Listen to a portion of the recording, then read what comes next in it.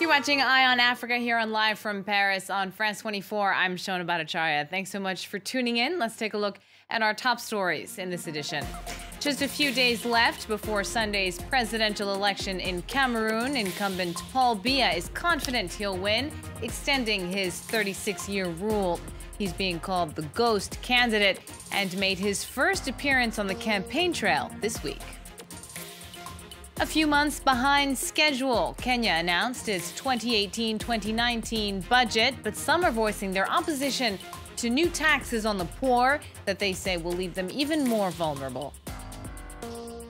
And celebrating South Africa's Indian community with a dish. Bunny Chow combines curry with bread and tells the story of one of the country's main minority groups and how it's come into its own far from its homeland. He's being called the invisible candidate, but there's little doubt Paul Biya is in fact very present in Cameroon's presidential campaign. The 85-year-old is expected to extend his 36-year rule with another term when voters head to the polls this Sunday. Cameroon is facing two major hurdles: the Anglophone separatist movement, as well as the fight against Boko Haram. For his only appearance on the campaign trail so far, Biya visited the far north region that's facing both crises. Our team on the ground brings you this report.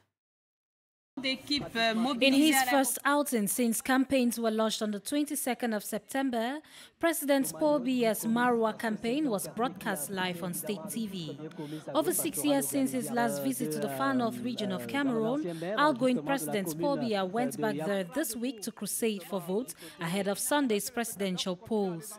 In a region which has suffered recurrent attacks from the radical Boko Haram sect for the past 5 years, the flag bearer of the ruling CPDM party chose to address the 2-year-old Anglophone crisis. All we have to do now is ensure peace reigns in the northwest and southwest regions, which are under constant attacks from secessionists. At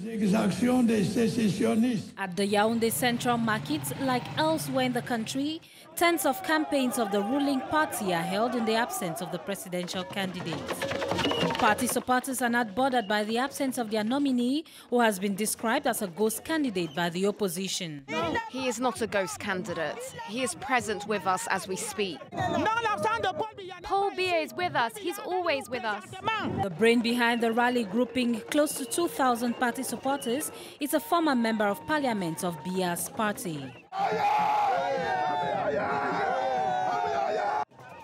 Jean-Marie Kunda denies Paul Biya is absent in the public eye. The head of state has taught us how to handle things and do them very well.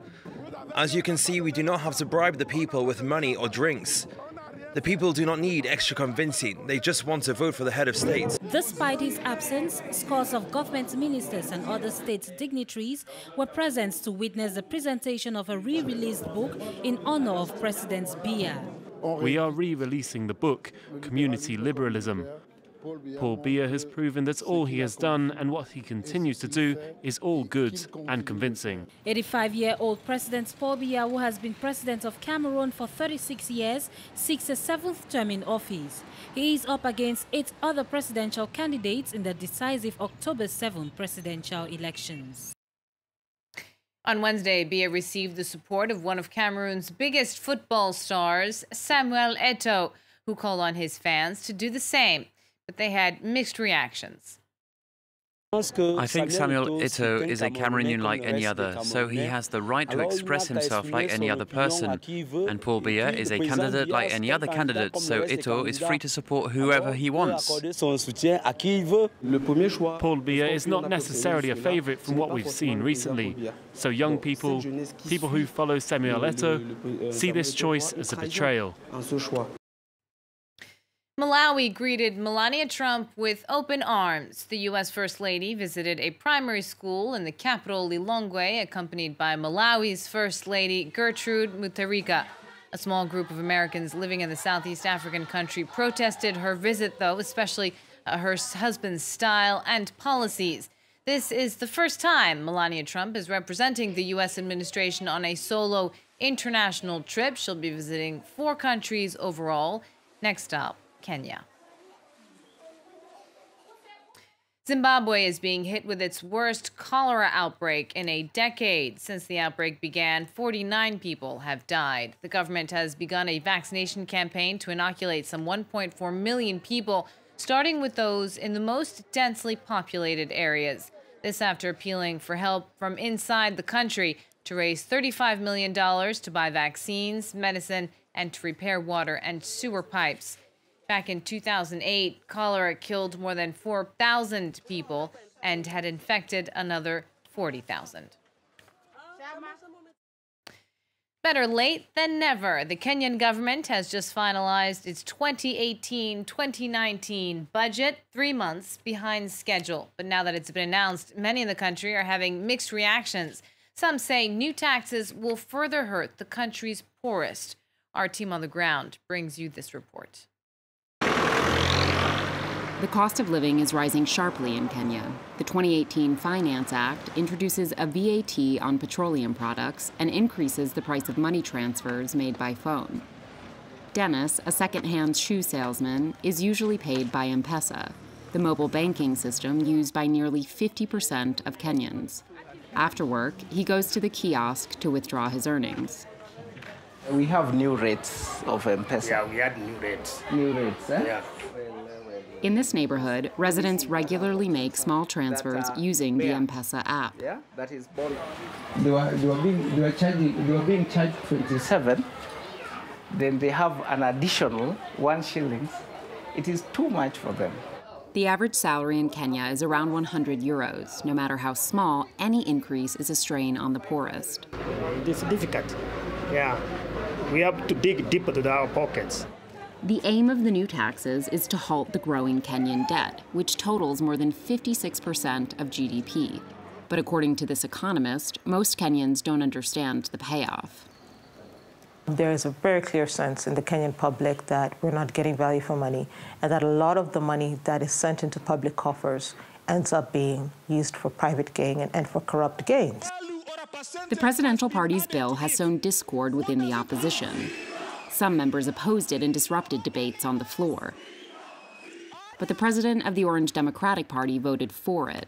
We have conditions from our lenders, people who want to renegotiate our loans and restructure them, that if we don't show serious commitment in bridging the deficit gap, the budget deficit gap, that they would not be willing to cooperate with us.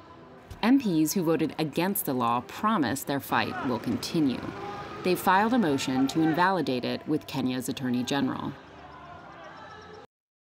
Embracing heritage and culture through food. Bunny chow is a dish attributed to South Africa's Indian community, but it's not Indian. Its history and ingredients help tell their story of people who were brought over an ocean and made a new life for themselves, becoming an integral part of South African culture. Nicholas Germain has more. A hollowed-out loaf of bread filled with curry. This Indian dish is called bunny chow, but you won't find it in India. It was created by Indian immigrants in South Africa.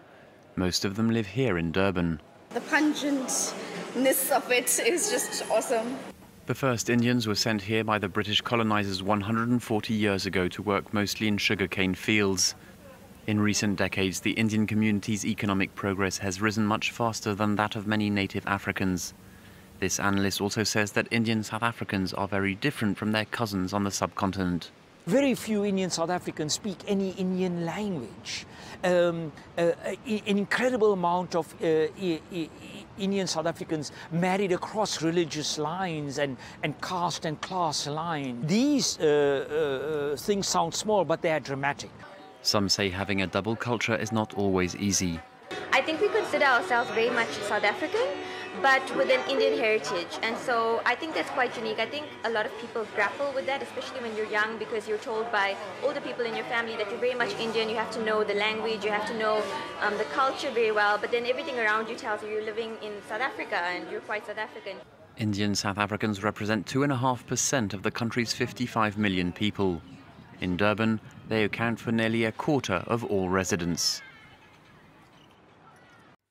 And we end on a musical note. Tributes are pouring in for Joseph Kamaru. The Kenyan singer died in a Nairobi hospital. He was 79 years old and had advanced Parkinson's disease. Kamaru sang in the Kikuyu language and recorded close to 2,000 songs, many of which addressed social issues, morality, and life lessons. That's it for this edition. Do stay with us. There's more news coming up on France 24.